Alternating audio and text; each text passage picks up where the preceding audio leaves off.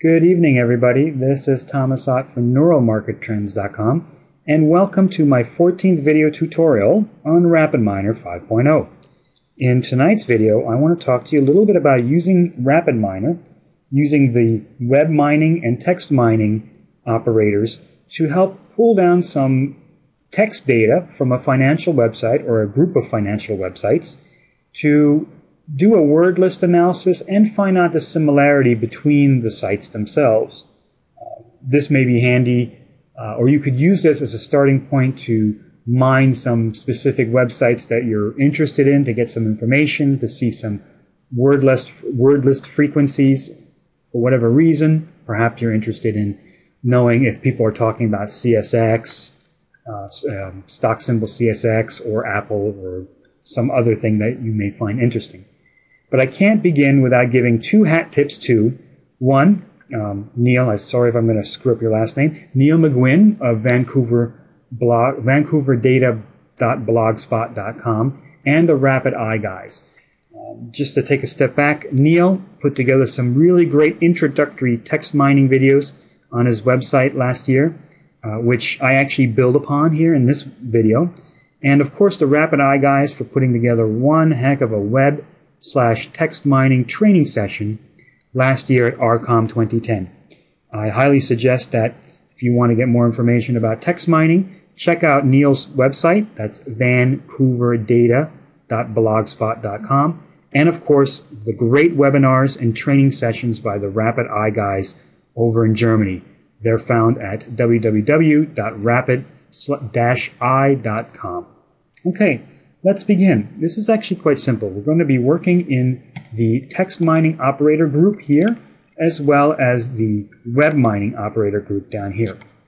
First thing what I want to do is I want to be able to use the web mining tools of Rapidminer to go and visit a select group of financial websites and parse data off of that and try to build a word list frequency, and then also determine how similar those websites are to each other. What I did was I created a website, I created an Excel spreadsheet right here that has a bunch of links in here. For testing purposes, I was using StockTwits, but let's try a different website. Let's try using, oops, sorry about that. Let's use our favorite friend, the Chairman Maushian website for some information here. And let's leave IYT, which is the transport one. And CCI, let's change CCI. Let me change that here. Change CCI to guess whose website? Yours truly. NeuralMarketTrends.com.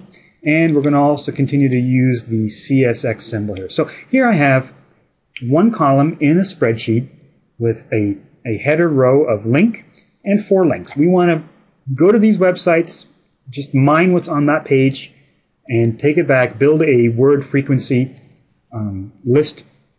Tells us how many times the words occur in those websites on those pages, and also then later on create a similarity measure to see how similar those pages are to each other. Okay, so let's save this. Okay, and we go back to Rapidminer. And first things first, we are going to use a read Excel operator because we have an Excel operator right here. Okay, and then we're going to import it. Let's connect it here first. So we go to the import wizard over here.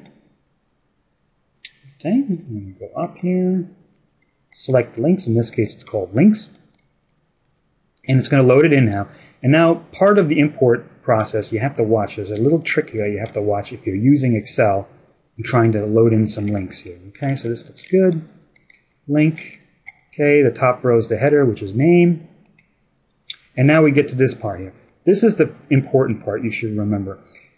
Rapidminer assumes that these links, these attributes, are polynomials, and that's wrong. You have to go here and you have to change it to file path. So Rapidminer knows that, aha, this is a file path or a web address. And we're okay, we finish. Okay, good. Everything loaded in. Let's just run it real quick. See how it looks. Okay, everything looks good. See, here we go. Everything loaded in. Maoxian, the IYT at StockTwits, my website, and CSX at StockTwits. Okay, let's go back here. Now, the next part, what we want to do is we want to have Rapidminer take the information in the Excel spreadsheet, those links, those websites, and get those pages. All we're going to do is we're just going to get those top level pages. We're not going to go mine into several levels deep. We're just going to get those web pages right now. So we're going to go to the web mining operators, and we're going to use the operator called get pages. Let's drag it over here. Okay. Now, this is all relatively simple to do, but you need to set up some of the parameters. For instance, the link attribute. That's important. You have to put that in here. So you have to use, we're going to choose link because the attribute where all the website addresses are located are under the link header. If you remember, let's go back to the website here, or back to the Excel spreadsheet, right here. This is the header name, a link, and that's the attribute name you're going to use. Okay? So let's just save that, and let's just run it. Let's just see what it looks like here. Everything else is good. Okay? And I don't believe anything should happen at this point. I don't remember what the output. Okay, there we go. Here's some data view. Here we go. Here's the various links. Okay, the type, in this case, all HTML. The URL, the responses were okay, and it gives us some information here. Okay, but this is all it gives us, some basic information. We did not tell Rapidminer to read the links and get the pages and then save them. All we did was tell Rapidminer, read the links, go to those pages, and that's it. All right. Now we want to retrieve the information, is what we want to do. We want to take the data that Rapidminer read on those web pages and create documents out of it. I want to take that data, that web data, and create them into documents which we can then text mine later. So in order to accomplish that, we will need to use an operator called data to documents. Okay? And data to documents will essentially do that. It will take an example set, which here, the read Excel, reads the links. The web crawler will get those pages and create an example data set. The data to documents will then read that data set and convert it into documents. So let's run this again and let's take a look at what happens here. Give it another couple seconds. I believe it's about 6 or 7 seconds. 4 seconds, I was wrong. So here we go. Now it created a collection of data documents, and here they are. You can see right now, if you look at this one, is the Maoxian website, has a bunch of link archives. Appears it has some other information. He likes to post a lot of his delicious links, but oh, look here, here's some other stuff here. Here's his text that he's writing. Okay, a bunch of other information here. And let's take a look at neural market trends. I think neural market trends, you should see that I recently posted the new video right here on parameter optimization. Perfect. Seems to be working great. Okay, so now we got a list of links, we got the pages, we crawled them, got the data, and now we converted them to documents. But now what? Now what do we do? How do we start text mining this information? How do we take this information, tokenize it, let's just say, and use that information to create a word list? And from that word list, try to understand the websites, how similar are the websites to each other? Okay. In order to do that, we would need to then take the data that was moved to documents and then process those documents. We need to take, first step, get the data, convert it to documents, and now start the processing of those documents. And it's right here under the text processing operators, process documents. We just drag it over here and connect it. You can see here, the output is now documents, and it goes back into documents. And what we're going to do here now is we're going to click and connect the word list, right? Now, the process document operator is a nested operator as well.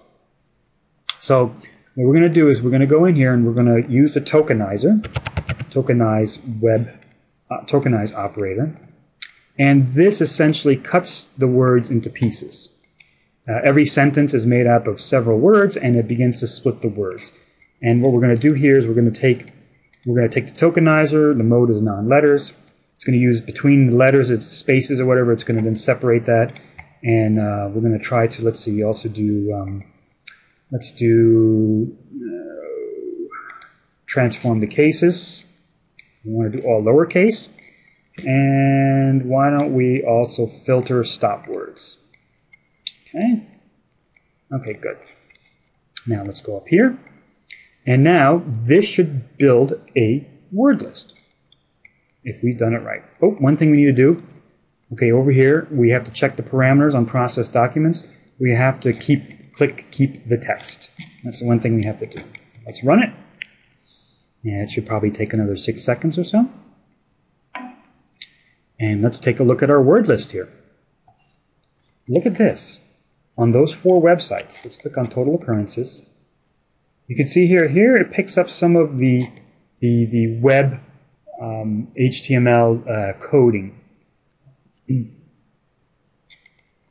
another video, I will show you on how to take out those HTML codes, so you're just only left with the text.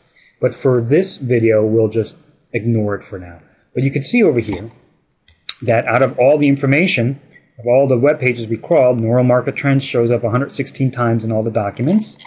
Let's see, Rapidminer 61, StockTwits 74. Let's see here. Let's try to find CSX. CSX. Scroll down. Chairman shows up there, of course. CSX, here we go. CSX shows up 14 times in only one document. That makes sense. Shows up in the StockTwits page for CSX. Credibility only shows up once in one document. Okay, great. And of course, here's our example set. A data view, right? Same thing that we've seen. Tells us the density right here. Okay, this is great and dandy. So now, what do we do with this? Why don't we take a look at taking this data and trying to figure out how similar it is to each other. In order to do that, we need to do a data to similarity operator. And what we would do is we would connect it to the outside example set here.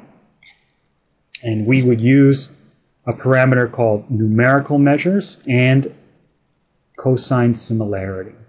And let's run this again. Save it, run it, and see what happens in about 6 seconds. Now we have a new output.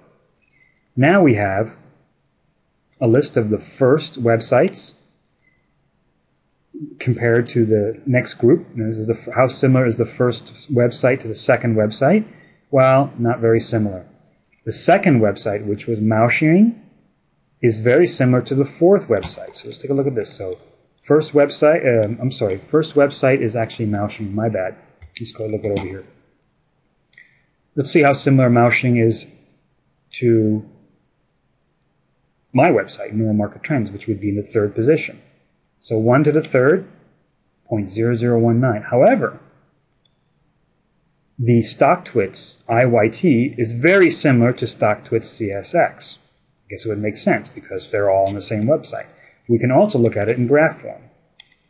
You see here in graph form, if you click on the node labels, there's the first website, Mausching, and there is the StockTwits IYT. Here I am, number 3, and here is the CSX from StockTwits. And you can see here, just by visually looking at it, there's a darker line right here that shows that this relationship is more prominent than these. If you click on edge labels, it will actually give you the similarity measure, how similar they are. You see, obviously, Mausching is not very similar with CSX, probably because he didn't write about it. However, there is some similarity between my website and his, 0.019. My website has some similarity between the CSX and StockTwits, but I have very little similarity, or actually I have some similarity to the IYT. And there you have it. That is a beginning basic tutorial on how you can use the get page operator to do some web mining of some specific websites that you would like. Take that information, create a word frequency list to determine how many times they occur in documents and how often, and then take that information to see how similar those websites are. Thank you very much. This is Thomas Ott from NeuralMarketTrends.com. I look forward to your comments and chatting with you. Have a great day.